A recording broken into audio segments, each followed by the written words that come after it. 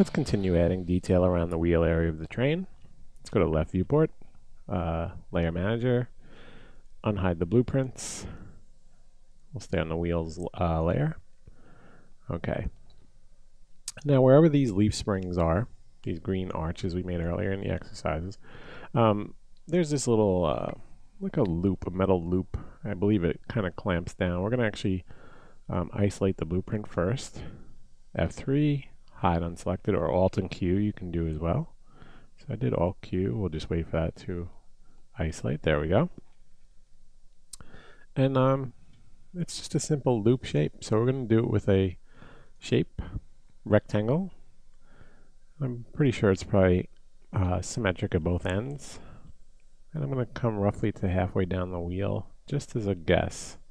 Couldn't find great reference because this is on the inside of the chassis. Okay, so now I'm going to convert this to an editable spline. Actually undo that.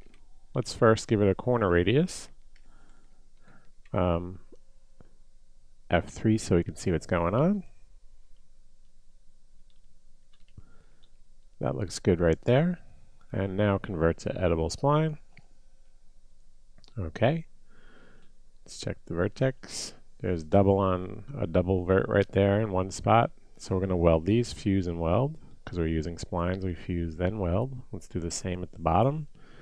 Fuse then weld. And let's do this. Let's go in, scale tool. Select the whole spline by going to the top of the stack. And let's just shift and scale as a copy. And now it's not proportionate to what we need, so I'm just going to scale it just like that. Maybe up this way a little bit, just so it feels like it should. And that looks better. We can adjust the points if we want. I'm going to zoom in a little bit. Move tool. Remember earlier about the Bezier handles? If we hit the arrow in this direction, we can manipulate the handles in that direction. And it seems like that's not a Bezier, but a Bezier corner. Let's make it a Bezier. Click on that handle and drag a little bit, just like that. That's perfect. Let's do the same at the other end. Right click, Bezier, click on that arrow, and pull it out, just like that. Okay, so now let's grab the outer spline, and let's attach it to the other one. Using attach, attach, turn off the attach, perspective viewport. What I'm going to do is, rather than just an extrusion, I'm going to use bevel. I think we used that earlier. And I'm going to change the values a little bit. I don't think this piece should be quite so thick. So 0.25 for the first value. I don't actually mind the look of that. We're going to just tweak that a little bit. This value we'll put to 0.1. Let's see, does that do anything? Let's go to 0.15. It's a little difficult to see. Okay, I'm going to make this 0.25 as well. Oop. 0.25. There we go. And that's more what I was hoping for. F4. That looks good. Let's call this spring underscore bracket. Okay. And now what we're going to do is a little different from what's in the blueprint. Let's unhide everything. Let's exit isolation. Zoom in on the part with Z. Okay. I'm going to bring it forward. So that's at the back side of the leaf spring. Just like that. And then I'm also going to shift it down a bit. Just like this. Now what we want to do is, I want to take that and I want to shift and drag it with the move tool to the back of the spring. Just like that. F4. That looks kind of like what we're hoping for. And then we're going to make a little pin or a little cylinder. I'll go to left viewport. That goes right through that opening. So I'm going to go to geometry, cylinder. Just drag out a little cylinder right here, give a little depth, and align it to that part.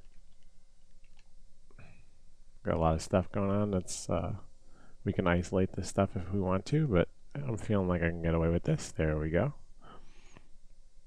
Add a little height. Okay, let's move it back because the height's coming towards us. A little more height, just like that. And let's take that, convert it really quickly to editable poly, and let's shift and drag it to the next clamp thing there. There we go. And let's also select 4 of them, or just like that, and let's just shift and drag them to the next section, just like that. Okay, and again, right down the line. Okay, make sure it's centered on each section, just like that. One more time. There we go. Okay, F4 to see what we have. Let's hide the blueprints really quick. There we go. Okay, that looks pretty good. We're going to make a little strap that goes across the top, or a little clamp of each of these, so that attaches it to the spring. So I'm going to select one, spring. Let's get the other one. Alt and Q. Oops, sorry about that. Alt and Q. There we go. Top viewport. And what I'm going to do is make a plane. So I'm going to go to Create Panel, Geometry, Plane. Let's drag a plane out. I'm not going to use Auto Grid this time. Just like that. Go to Perspective. Let's raise it up above everything. Like that. Zoom in. Give it a little rotate in a second. First, let's give it enough segments to do what we'd like to do. 10 and 3. Editable poly. We right click on the name, convert to editable poly. And instead of using any conform or anything like that, like we did earlier, what I'm just going to do is I'm going to manually manipulate some verts. You can conform if you like. It would have to be a 2-step process. Do this just like that. Let's deselect these and pull these back just like this. There we go. And tweak as we go. I'm just, improvising. I'm doing what I think will look good. I'll worry about if it's perfect after it's done. There we go. Let's take this line of verts and move them up just like that. And now let's take some of these and we'll just shift them down so that they're closer to where the spring surface is. There we go. Let's do the same on this end. And let's raise this up a little bit. Okay, now the whole thing may need to be moved down, but what I'm going to do now is add a shell modifier from the modifier list. There's shell. Right click that and go in the opposite direction, just like that. Add some segments, and I think we'll turbo smooth it with one iteration only. F4. There we go. That looks good. Let's call it Spring Strap -01. And we'll clone that. Let's just shift and drag it to the other side as a copy. Mirror it along the Y. Position it. Okay, let's grab this other one. F3. Exit isolation. And we're just going to, once again, just clone these down the line by holding Shift and using the Move tool. Just doing this. You may need to tweak them a little because we might have moved them according to the spacing on the spring, but you get the idea. That's good. Okay, let's do another one. Okay, see, that needs a little adjustment. There we go. Okay, so now we have this piece that kind of attaches these springs to the chassis. What we're going to do in the next exercise, I'm going to pause the video in a second.